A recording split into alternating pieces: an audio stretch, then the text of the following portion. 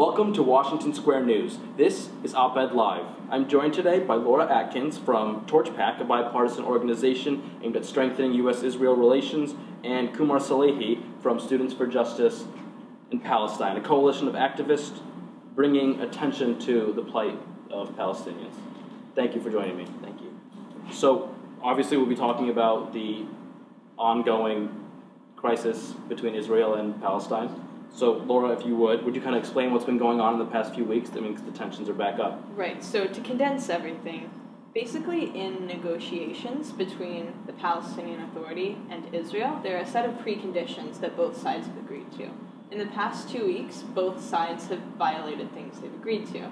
On the side of Israel, Israel has refused to give up a fourth round of political prisoners that they have agreed to. On the Palestinian Authority side, they have taken additional actions outside of the negotiating table and acted unilaterally to gain recognition in different international circles. Okay. So if I could actually just add on to that, Israel has committed a further infraction of the terms of negotiation, and that is that once again, additional settlement blocks, settlement units. We'll get to that. We'll get to the infractions. But why does this issue matter to on college campuses? Why should we be talking about it at NYU? I think students see that the ongoing peace process is failing to produce anything like freedom for Palestinians, or even a solution. Maybe they just want to see it over with. I think that people, especially students, see that our government is the biggest supporter in terms of diplomacy, in terms of finances of the state of Israel. And I think that they see, or they're starting to see, thanks to work of groups like ours, that their universities, in fact, are heavily invested in the occupation and in Israeli human rights abuses.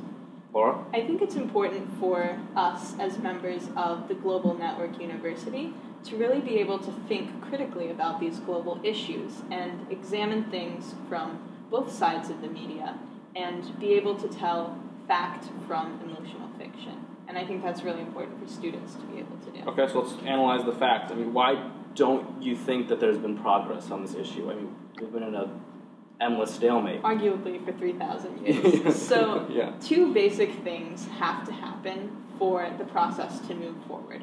First of all, both sides have to be able to admit that both sides have a legitimate claim to this area in one way or another. Secondly, we believe that the Palestinian Authority needs to end their campaign of anti-Israel propaganda. The state-sponsored media, time and time again, says that victory is when we see you suffer. They say that Israelis are Zionist pigs. They do things that are very counteractive in this process. Also, we need to see the bombings from the Palestinian Authority stop. Kumars, what do you think? So I actually think that the peace process is itself set up in a way that allows Israel to continue to build settlements in the West Bank, in the Golan Heights, and ultimately Palestinian negotiators' protests or calling off this or that round of negotiations to protest, let's say, Israel's refusal to release prisoners or additional settlements. They will ultimately allow Israel to continue to build more settlements by prolonging the negotiations.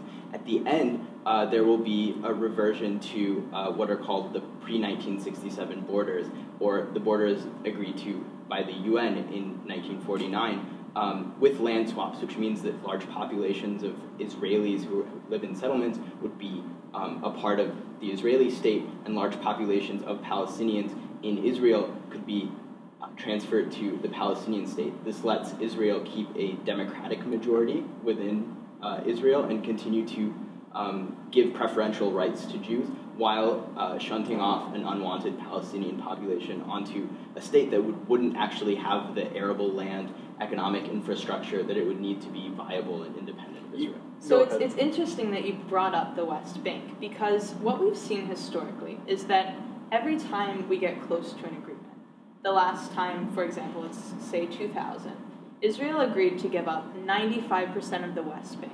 They agreed to give up parts of East Jerusalem. They agreed to give up all these things that you brought up.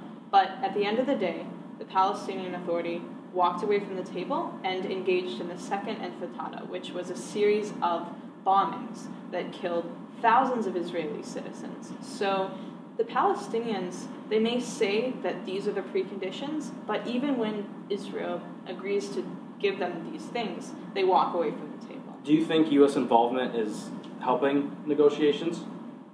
I wouldn't say that necessarily it makes a huge difference. I think that the biggest issues, even John Kerry himself says, at the end of the day, the two parties have to come to an agreement between themselves. I think the biggest issues are the ones that I mentioned.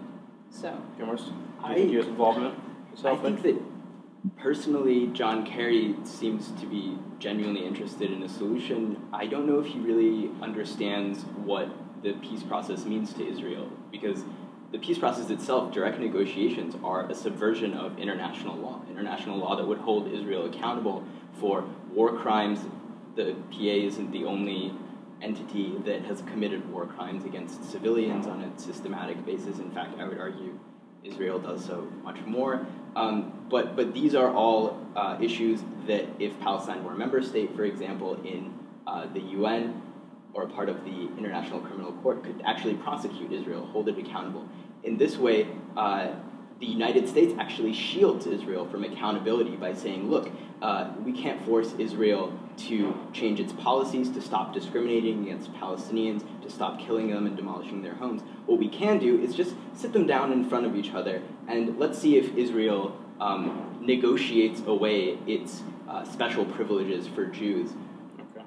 So it's not going to happen. Okay, so let's turn the tables a bit. What do you think Palestine could and should do differently? I think that the Palestinian Authority should abandon the current framework of negotiations because, as I said, it actually plays into Israel's hands. What the Palestinian Authority and anyone who claims to represent Palestinians should do is demand equal rights for Palestinians within Israel, should demand an end to the occupation of the West Bank, annexed East Jerusalem, and an end to the siege of Gaza, and also the right of Palestinian refugees to return. 7 million of them driven out by Zionist militias and Israeli settlement policies. They have a right to return to their homeland. Laura, what do you think Israel could and should do differently? I think Israel should stop allowing the double standard in the media to take place. They are seen as the aggressors when the Palestinian Authority has been bombing them constantly, when they have been the ones coming to the table with these tangible deals that give the Palestinians everything that they've asked for. So I think that Israel needs to be a lot more aggressive in laying down terms and framework and working towards a deal that'll be sustainable. It's interesting that you're both calling for more aggression on both sides. Thank you for joining me.